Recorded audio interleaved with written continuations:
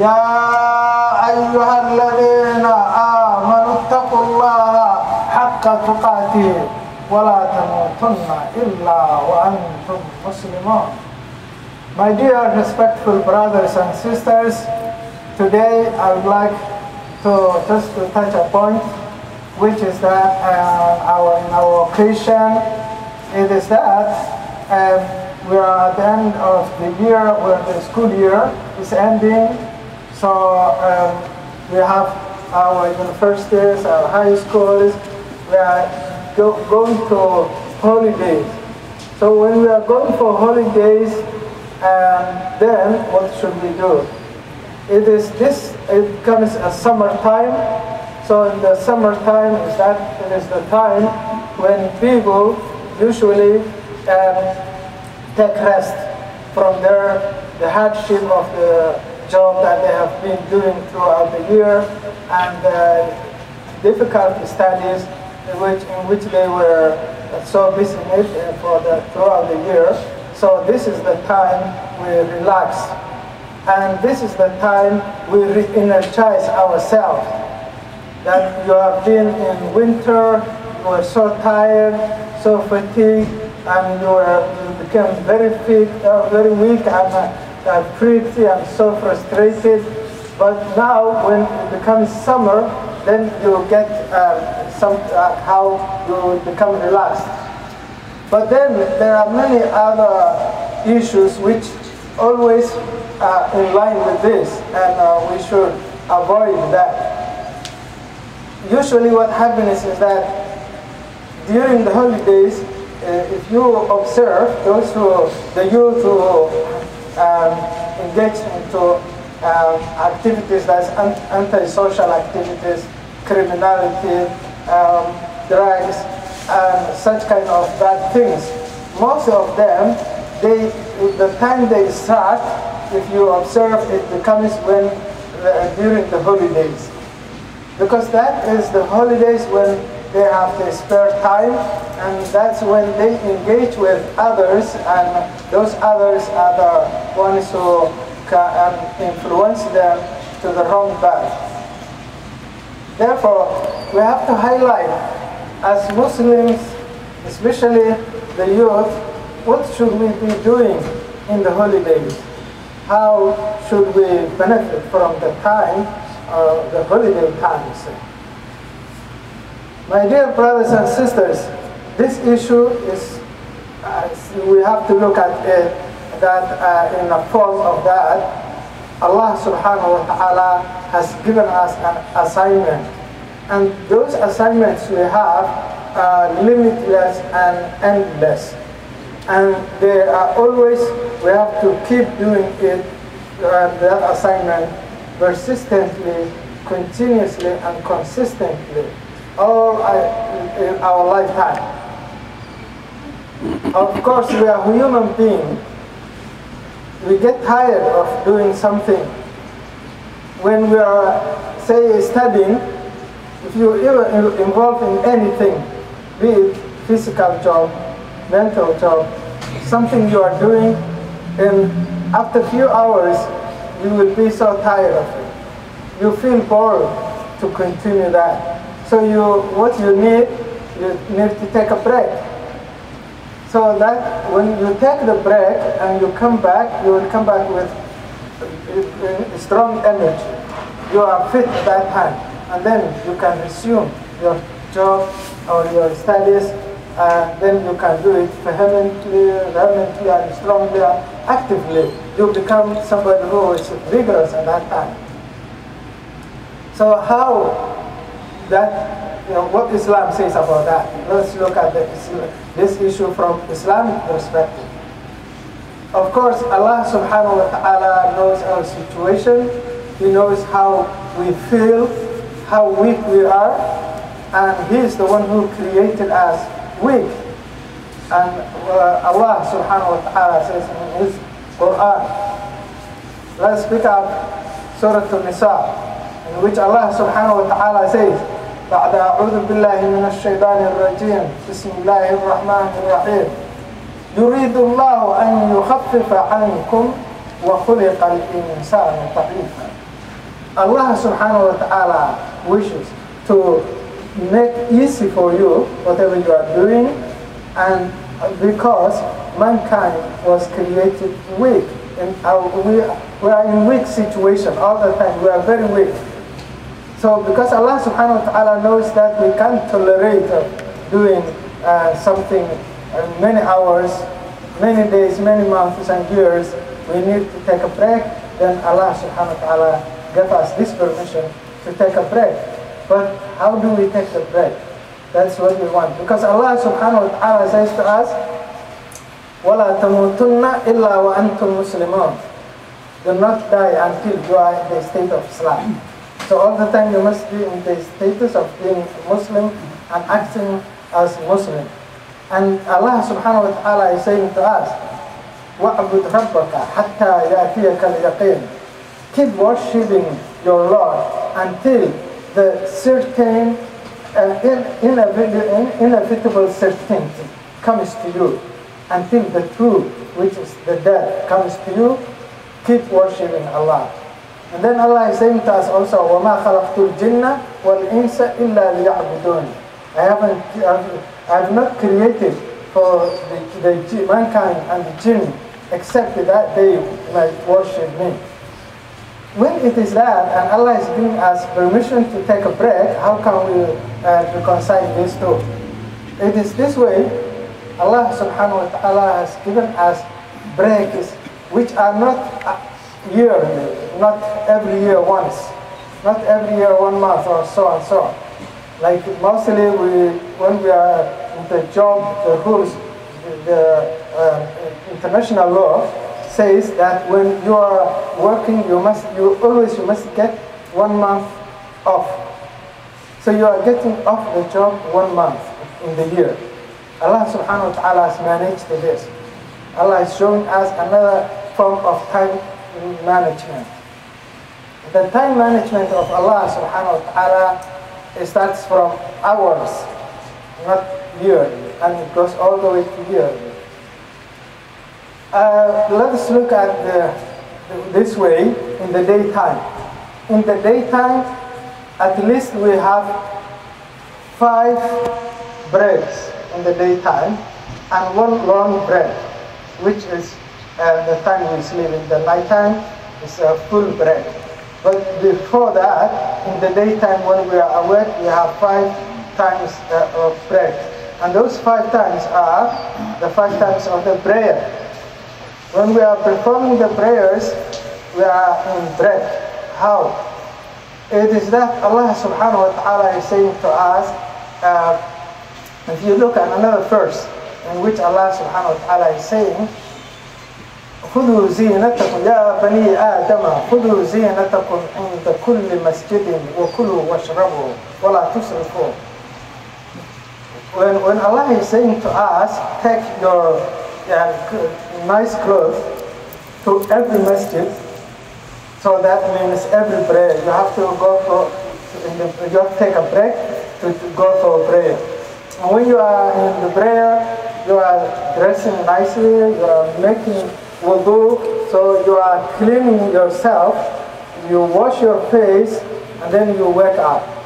You were so sleepy, so tired, and you wash your face, then you feel fresh. You wash your hands and feet, you become more fresh. So that's break. And again you come, you dress well, you feel morally well and in good condition, and you perform the prayer. And when you perform the prayer, it is always related to when you are taking your food also, the lunch time. Allah is saying here, and it's health-wise too, that you go for prayer and kulu washrabu, eat and drink. So then, look at this, you pray Salatul Dhuhr, you refresh yourself, and then when you refresh yourself and you are in that good situation, you have taken your lunch. When you took your lunch, then you are fit. Now you can start your work again. You can come back to your study desk and continue your studies, and you are fresh. You can do you can perform well in that situation. That is one side. Okay, so you continue. All the 5 prayers are like that. The Asr time is a refreshment, snack time, and then you perform the prayer and you continue. So the 5 times prayer in the daytime, you consider them as 5 breaks. And in the night time, you take break long hours and sleep. That is one time management made by Allah subhanahu wa ta'ala for us. So we have to look at that. That's daily activities. Let's come to monthly activities. The monthly activities that we have, weekly activities, weekly activities is Friday sermon. Every Friday we come for the khutbah, and when we come for the khutbah, that khutbah it's a break for us. Actually, in the Islamically, in the day of Friday, there's no prohibition that you work. So you keep working, but you have to come for the prayer and at least an hour before the prayer time starts.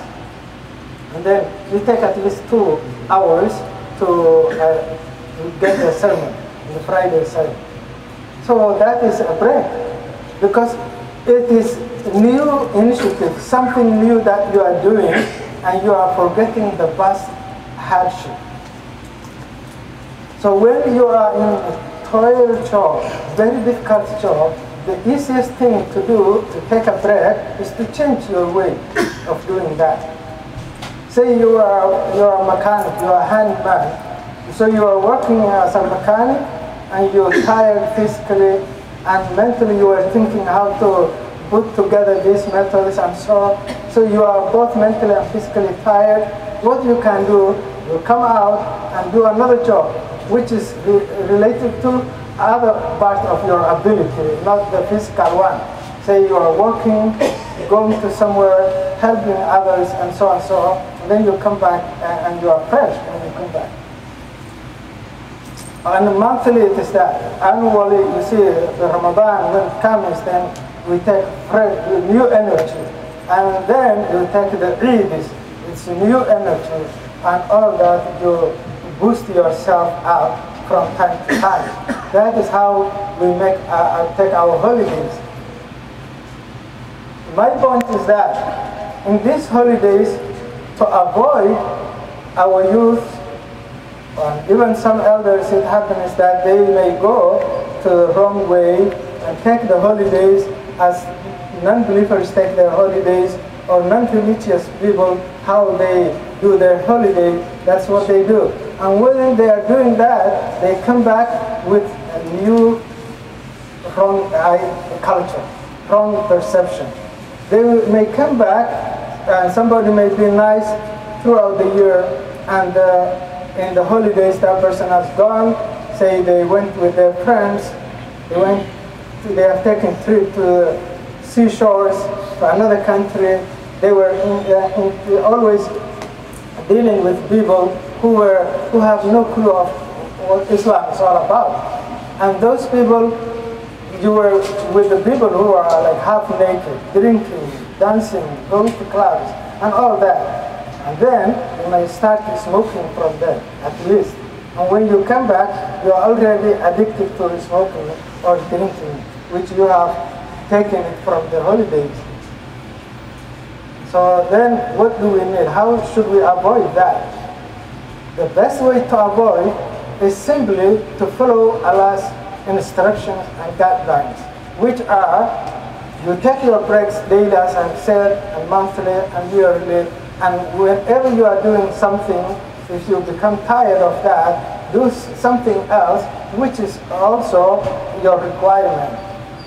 It is still your duties, but you are doing it in a different way. Allah subhanahu wa ta'ala says in the Qur'an, فَإِذَا فَرَغْتَ فَانْصَبْ وَإِلَىٰ رَبِّكَ فَارْغَبْ. And if you, Allah says, if you are relieved of doing something good, then strive to another thing, so that to please Allah subhanahu wa ta'ala. Say when you pray, you finish the prayer, and you are doing something else, which is also mandatory upon you. To work and make money, it's mandatory, and you are doing it. Then it's another job, it's another ibadah, and still you are taking break. Everything is that balance. It's from, you will have also time to relax, time to take a break and give yourself, you have to take care of yourself too. So like say some hours you are in your house, taking a shower, cleaning yourself and cleaning your clothes, and you are giving yourself and your body the rights that you owe them. Prophet Muhammad sallallahu alaihi wasallam said in hadith, Ya Handala, sa'atan wa sa'a. Oh Handala, 1 hour and another hour means do something an hour and the other hour do something else. It is that. So you take the breaks in that way, and it is that's how we make our breaks, our holidays. And then this is another system we are in, which is that we take break those months in the summertime from the studies, from work and so on. Then how should we take advantage of that, the holidays? It is common sense that we should keep doing something better than what we were doing before. Because always you must develop yourself and do better than what you were doing. So in the holidays, you take advantage of it and keep doing some other stuff. Be you're working, you're doing business, you're making here and there, whatever you are doing, or you are studying more. As if you are a student and still you want to increase your knowledge, you can study something which is other than what you were studying in the schools. And that can help you well. I think I have to mention this, that to take an example myself, I have written over 15 books in the holidays only. For the last 20 years, I was taking, whenever it is holiday, I go into my home, lock the room, and keep writing. And I have published all those books. So the little time, we don't ever undermine, do not belittle the small hours that you have. Only the weekdays, national holidays, if you just go to your room and write something, that's fine. If you go to work and make money, it's fine. So you develop yourself, you economically, or you develop socially, you interact with the people and learn even people who can accompany you in the good situation, in the good habits and so on. So it is that you must doing something good and living that something good to another something which is good. From good to good, from good to better, and from better to the best. That's all you are doing. You keep doing all that. أقول قولي هذا واستغفر الله لي ولكم فاستغفروه إنه هو الغفور الرحيم.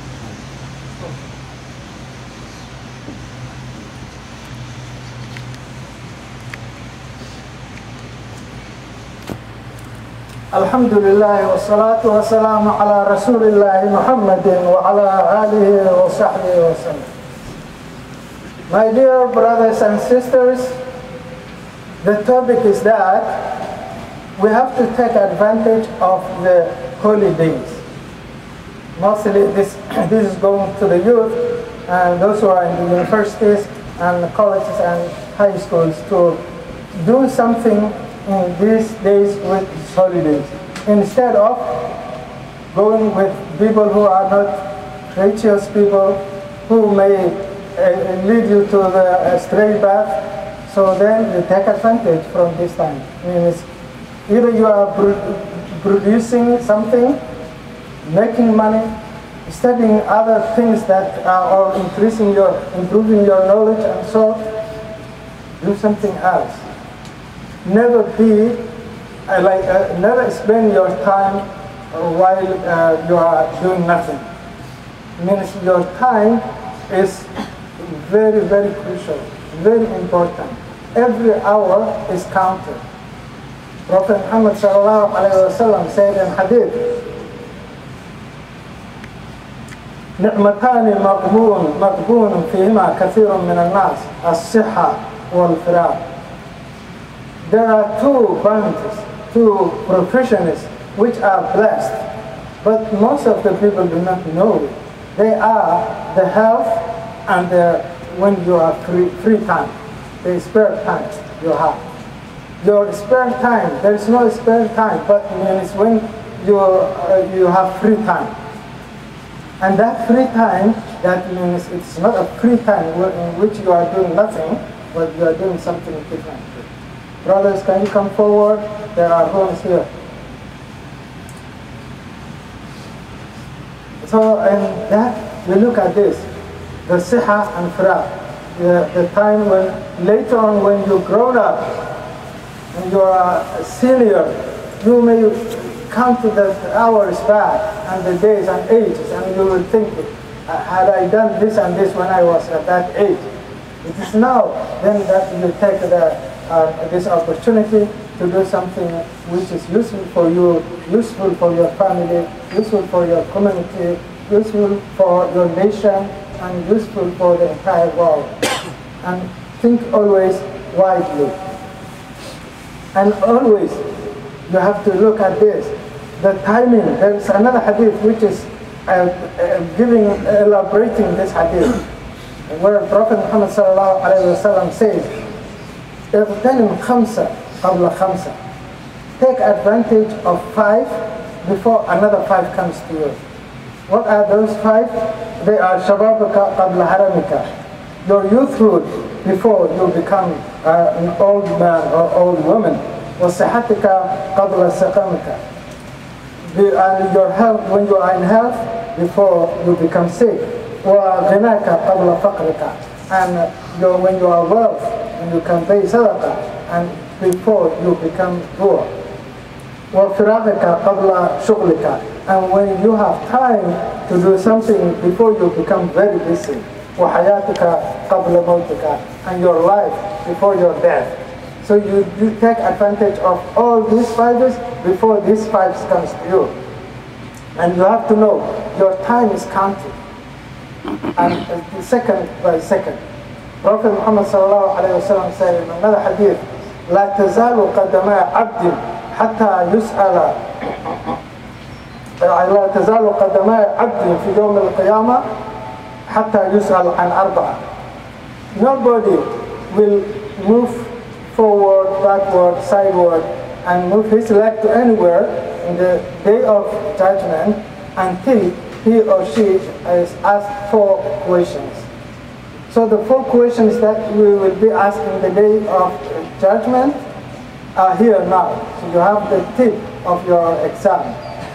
These are, Prophet Muhammad says, عن عمري فيما أفناه, his age before, his age, what he spent.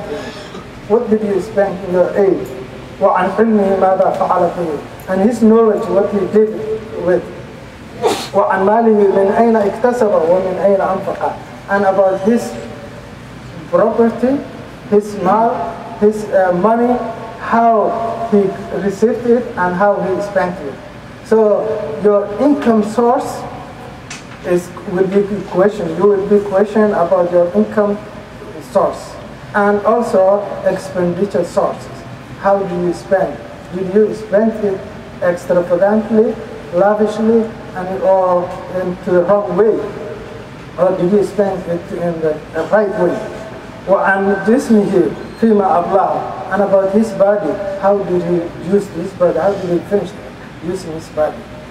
If you are a bodybuilder and you are only thinking about your body and you used it the wrong way, then you will be questioned about that. You should know all that. My dear brothers and sisters, we have to understand that we are not in this world for no reason.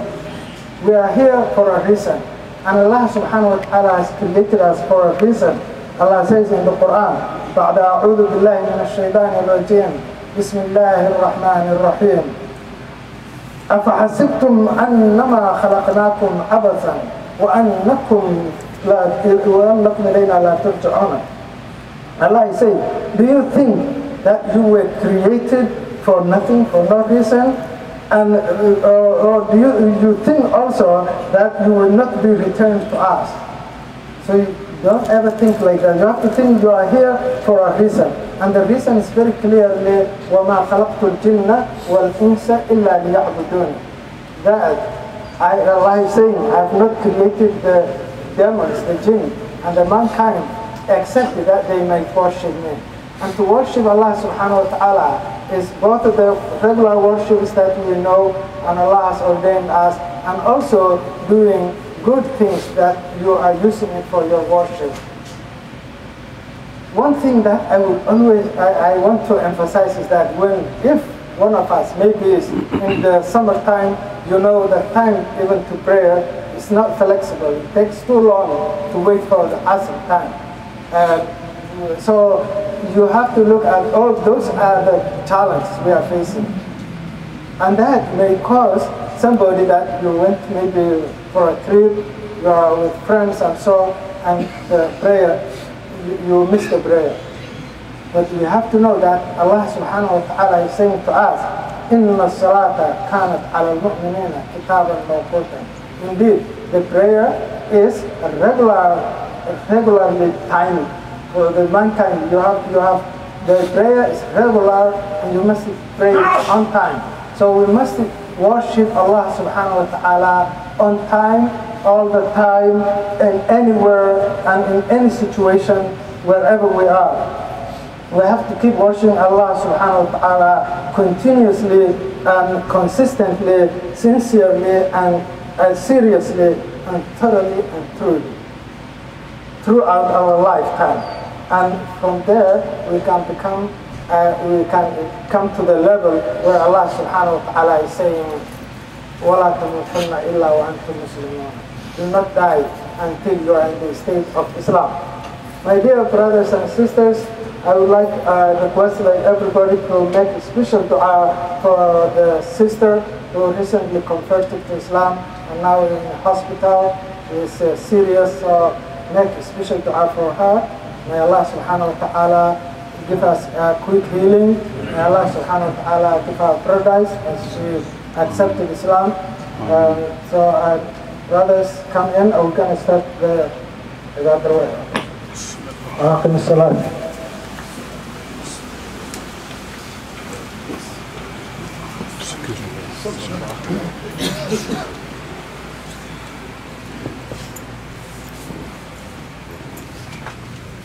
Good job.